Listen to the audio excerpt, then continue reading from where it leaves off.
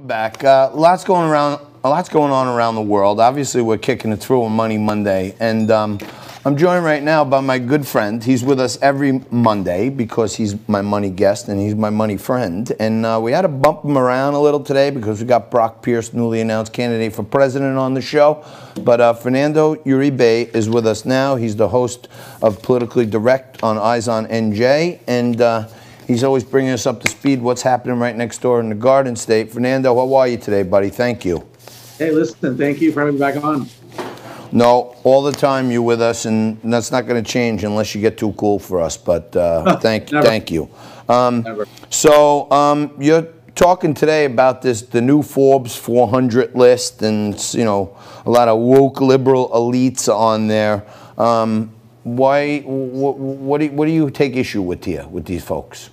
Well, John, I look at this list and listen, God bless America. If you can make that money, more power to you. But to no one's surprise, Jeff Bezos, once again, is like the number one on the list. I'm looking at his net worth of $179 billion, along with Bill Gates and others, even Warren Buffett on this list.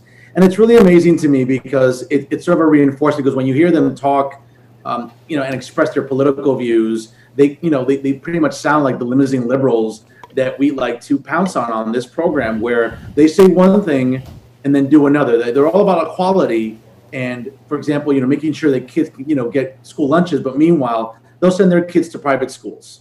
Okay, they won't dare send their kids to any sort of public school in the area that they're living in. They're all against walls or border protection, but guess what? In their mansions are guarded around the clock by armed security, and there's a wall high enough. I mean, listen, even Spider-Man can't climb it. Okay, so I just met a lot of these liberals with their ongoing hypocrisy. And again, God bless them. If you're wealthy like that, great. But again, look at Jeff Bezos. He owns the Washington Post, probably one of the most liberal publications in the country, along with the New York Times. And I think more and more Americans are waking up to the fact that, yes, fine, they may mean well in some regards when they do with their philanthropy, but by and large, politically, they're talking out of both sides of their mouth. And I think people are waking up to that.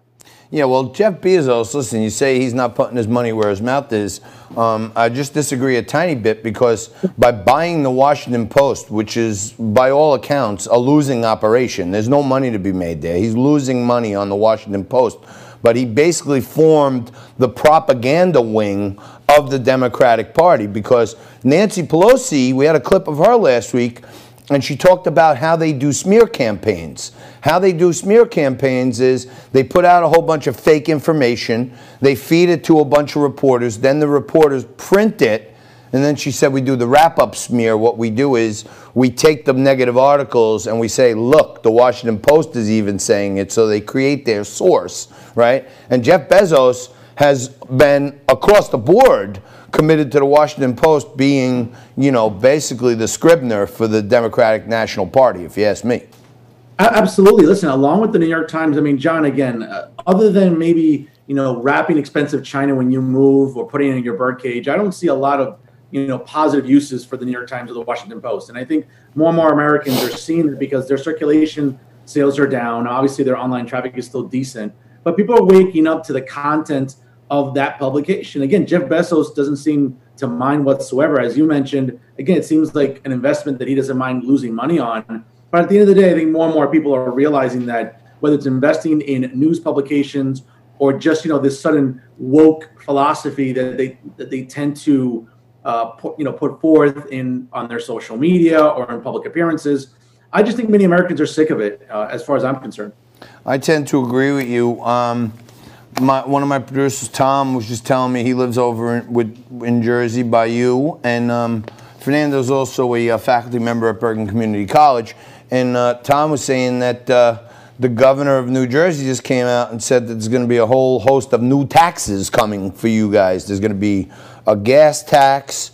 There's also going to be all these toll hikes on you guys. So little by little, they're just taxing the heck out of the residents of the Garden State.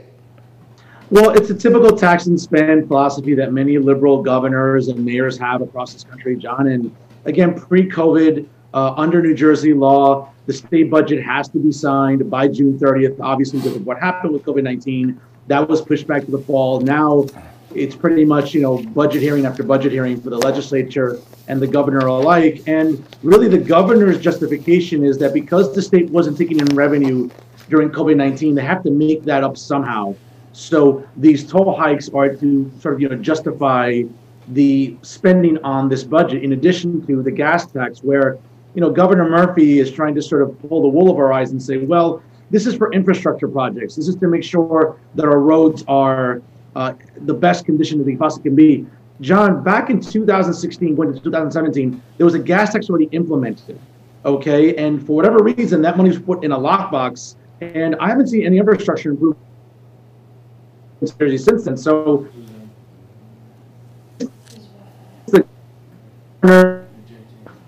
all right. All right, let's see if we get a better connection with Fernando, because we want to talk about out of the legal fund and deportations. Maybe if they froze the free community college for a year, or even froze the current gas tax before the new one takes effect on October 1st, I'll be honest with you, that would be better spending in New Jersey. It seems like the governor, that's a foreign concept to him. Right, and actually a good sign in New Jersey, I guess, we're talking about those toll hikes, and I'm sure there'll be, you go to New Jersey, they put a toll in front of the Target. You know what I'm saying? There's tolls everywhere. But they're raising the tolls. I'm sure that's going to be on the New Jersey Turnpike. But one police force down in New Jersey is doing something beautiful for our country and replacing flags on the Jersey Turnpike, right? That's right. Last week, leading up to 9/11, the governor somehow, in his infinite wisdom, instructed the Turnpike Authority to start removing American flags over all the overpasses along the Jersey Turnpike. And this got a lot of outrage by New Jersey residents, John. And I'll be honest with you, I'm really glad that virally they put the governor under the microscope. Again, the week leading into 9/11, we all know what a significant anniversary that is for us here in the New York, New Jersey area, with so many residents perishing 19 years ago. And for the governor to remove American flags leading up to the anniversary, it's just tone deaf. Like on September 11th, John, last week, I don't know if you knew this, the governor signed a law into effect declaring Juneteenth a holiday for the forthcoming future. That's all well and good, but don't do it on 9/11. Have a little respect for the lives lost and the families that, are still grieving. It's a reminder again that this governor is tone deaf when it comes to priorities. And you know what? God bless the Robbinsville Police Department and other municipalities that got together and put flags back up on all the overpasses. No, you're right. God bless, because it's seeming these days. One of my buddies, my former business partner, Craig Shapiro, he's quite the leftist liberal, and he put a whole post up there talking about how the American flag means nothing now because Trump's the American flag, and it is good to see people, even in a blue state, a somewhat blue state like New Jersey, to see that the cops and the people, and I know retired Lieutenant Commander of the U.S. Navy Stephen Rogers, who's part of the Campaign for America, was there, and also Republican Congressman Chris Smith was in support of hanging the flags and actually helped hang a flag on the Turnpike, and talked about how these flags were there since September 11th. And it's strange that this guy, Murphy, would start taking them down right around 9/11. John, again, it's a reminder about why so many New Jerseyans, again, there are pockets of the state that are conservative.